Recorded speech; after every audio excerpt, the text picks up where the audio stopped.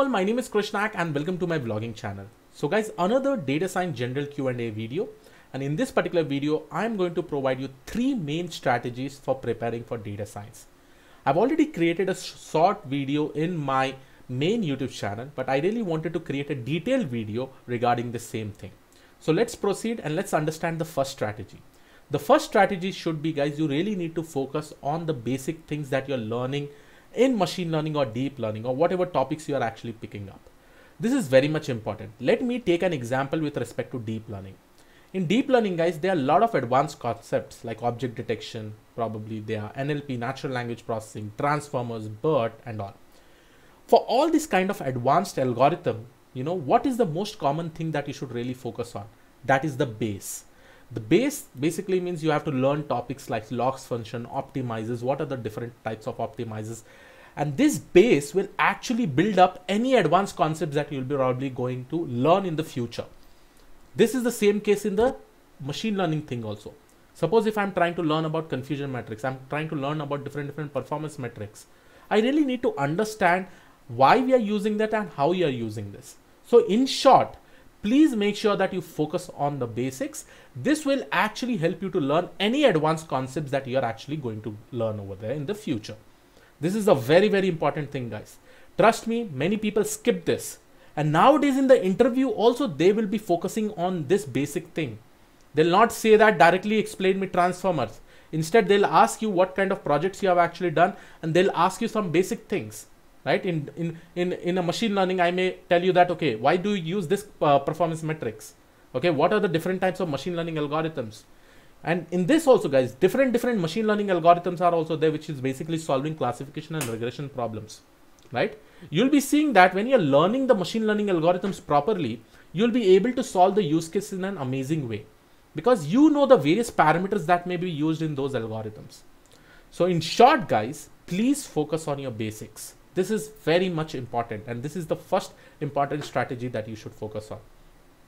Now, when I talk about basics, it also includes statistics. It also includes vision, anything that you're trying to learn, right? The basics needs to be strong. Now, coming to the second strategy, guys, try to solve as many as end-to-end projects, guys. Try to solve many end-to-end projects. Let it be machine learning projects, let it be deep learning projects.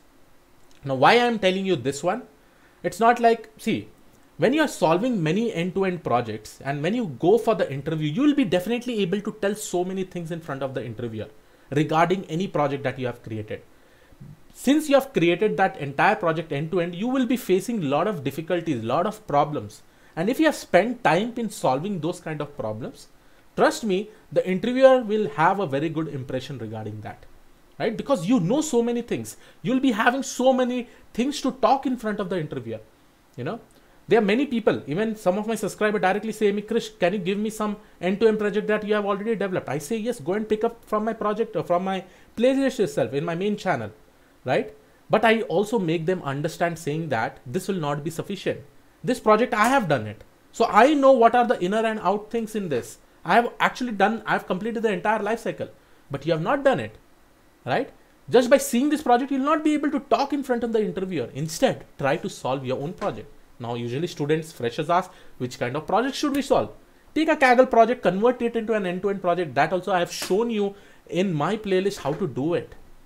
Remember, guys, whatever projects I usually upload in my playlist, that should be taken as an example, and that you should try to solve a new similar kind of projects over there. Nowadays, many students, many experienced people, many professional people are actually doing this thing, and they are able to make a successful career transition. So after understanding a basic machine learning end-to-end project, after understanding an end-to-end deep learning project, try to implement many projects as possible. You have whole lot of data, you have different types of competitions, you have different APIs, which will actually help you to get all those specific data. This is the second main strategy, guys. Now coming to the final strategy, right? This focus on data storytelling. Now this data storytelling is very much important because see, from the first 2 steps, you have built the concept with respect to data science. You know everything. You have that specific thing in your mind, right? You know all the concepts, you have everything, but if you're not able to present it in front of anyone, then how you will be able to clear the interviews? data storytelling skill is a very, very important skill in data science, guys. If you know this, you'll be able to talk with the clients, you'll be able to make them understand what is the problem, whether that use case is solvable or not, what are the challenges with respect to this particular use case, how you're going to solve that particular problem, how you're going to create reports and give it to the stakeholders. You really need to have that specific talent. This is the most important thing out of this, guys. If you have knowledge, if you're not able to present it in front of anyone, then what is the use? If I have data science knowledge, if I do not have the capability to teach someone, then what is the use of this particular skill, right? So this is the third main strategy that I really want you all to focus, guys.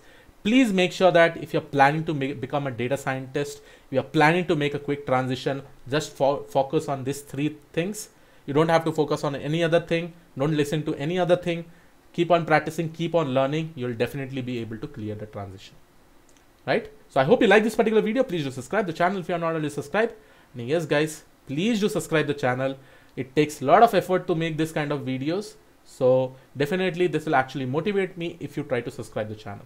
Right? So I hope you like this particular video. I'll see you in the next video. Have a great day ahead. Thank you, one and all. Bye-bye.